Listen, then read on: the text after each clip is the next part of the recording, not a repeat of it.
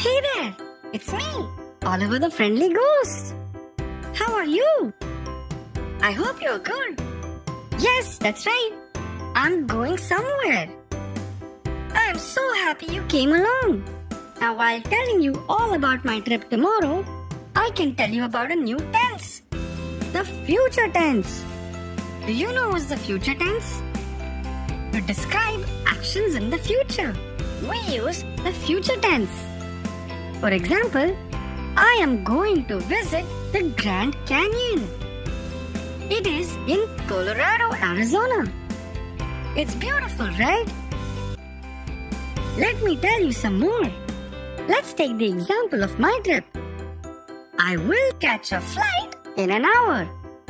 And I will land in Colorado tomorrow morning. And then I will keep my luggage in the hotel. To write a sentence in the future tense, we add will to the verb. The verb we add is the original form of the verb, where nothing is added before or after the verb.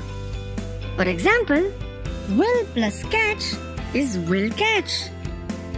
Here, catch is the verb we use as it is. Easy, right?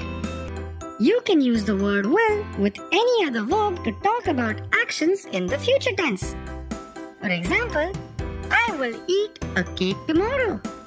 I will visit the park next week. I will help all my friends. Now continuing with my travel plans. Where was I?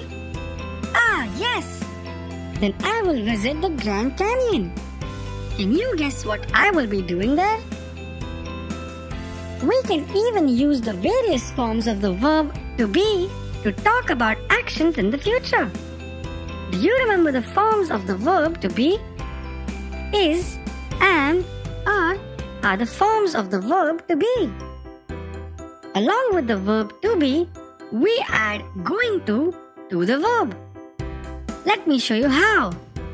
For example, I am going to run in the marathon. She is going to drive to the market. They are going to travel to Australia next week. Easy, right?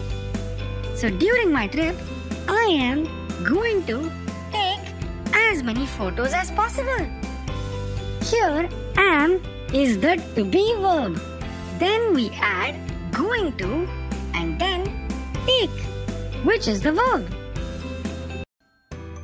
During my trip, I will visit many landmarks like Rim Trail, the Havasu Falls, and even the Grand Canyon Railway.